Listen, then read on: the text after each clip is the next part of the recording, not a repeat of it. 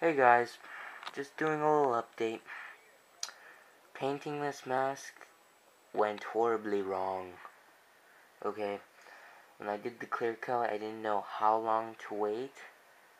When I tried to pick it up, part of it stuck to like the cardboard. Like I spray painted on cardboard so I wouldn't get it on the dirt or something like that and hurt animals, or wreck the yard or something like that. And when I took it off, part of the thing kind of peeled like a bit of it off, and I just ended up trying to peel, like, get rid of all the paint and stuff like that, and it went down to the original blank shine stuff. So I'll show you the damage. Look at that. That looks awful.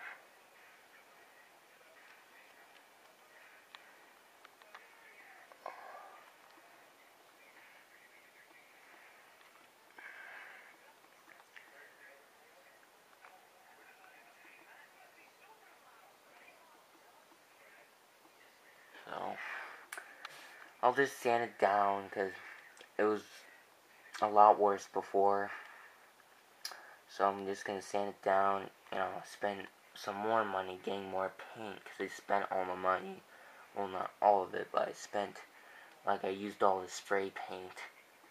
Yeah, not a good idea to use all the spray paint, but I'll get some more. And, what I'm planning to do is get Kane Hodder and Derek Mears to sign this. So, I need to at least save $40, and after spending another $40 buying the tickets for me and my sister to go to Rock and Shock. So that's $80 that I'm going to at least spend for Rock and Shock. So, the chevrons. I decided to change the chevrons to give it a Part 8 kind of look to it. And, the chevron's still going to be black. And the top chevron's going to be a Part 3 type forehead chevron, but black.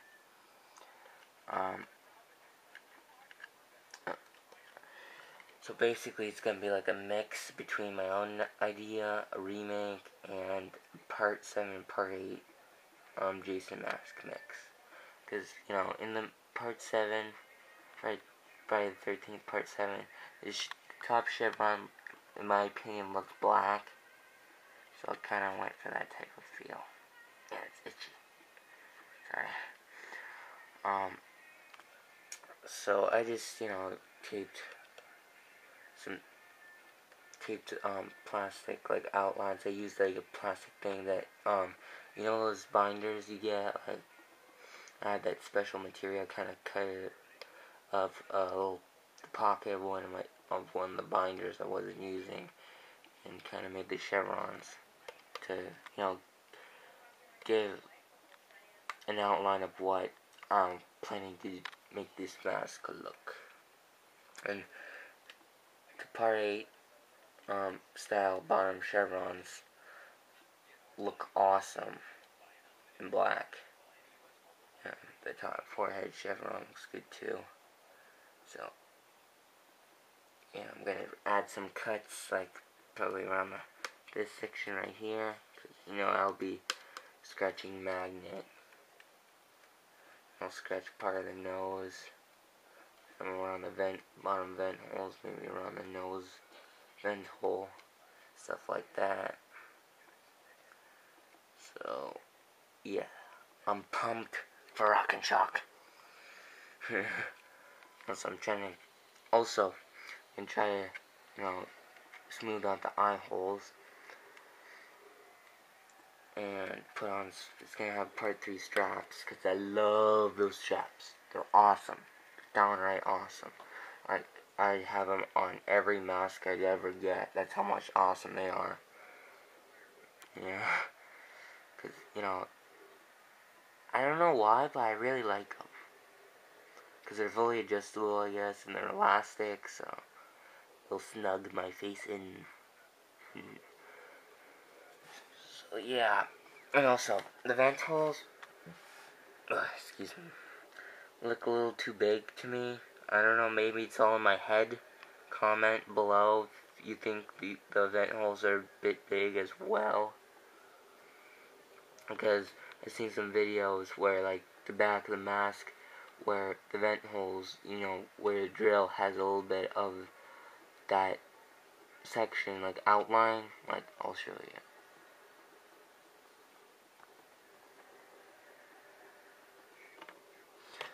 Here we go.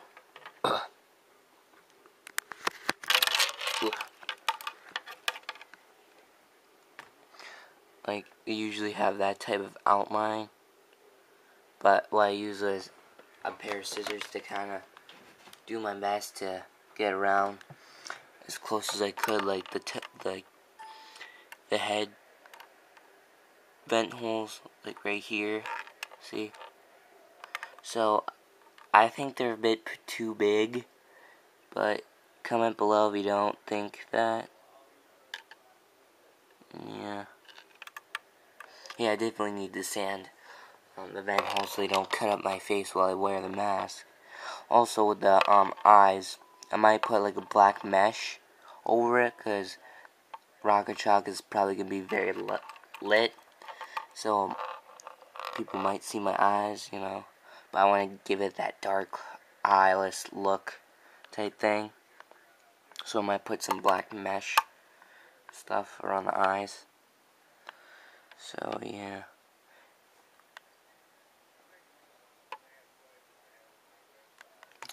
So that's how far I am with this mask, and the goal is to get this done before Rocket Shock. That's my goal.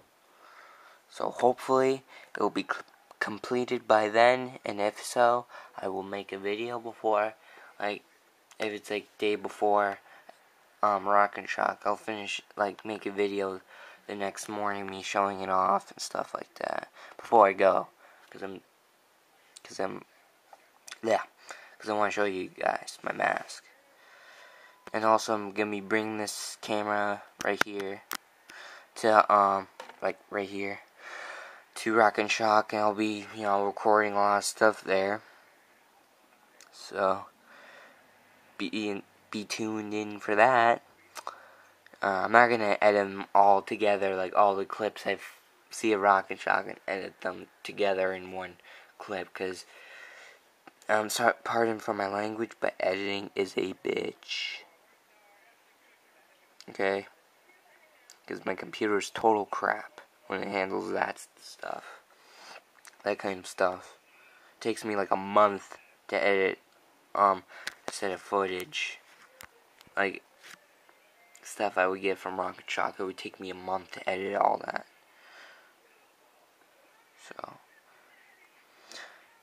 So I'm gonna plan to sand this down, repaint it, add some weathering, put the chevrons in the right places where I want them to go, strap it, and have it all done for Rocket Shock, and spend $40 on Kane Hodder and Derek Mears to sign the back of it, and to have Kane Hodder to also write the word kill on the forehead. I don't know, it just seems cool, and, you know, I wanted to match Kane Hodder's tattoo on his bottom lip of the word kill. You know, to kind of give it a Kane Hodder feel to it, or essence. So, I'll make sure this doesn't fall. But yeah, comment below what you think of it. Tell me if the vent holes appear big to you as well. So, yeah, catch you guys later. Hope you like my little update. Peace.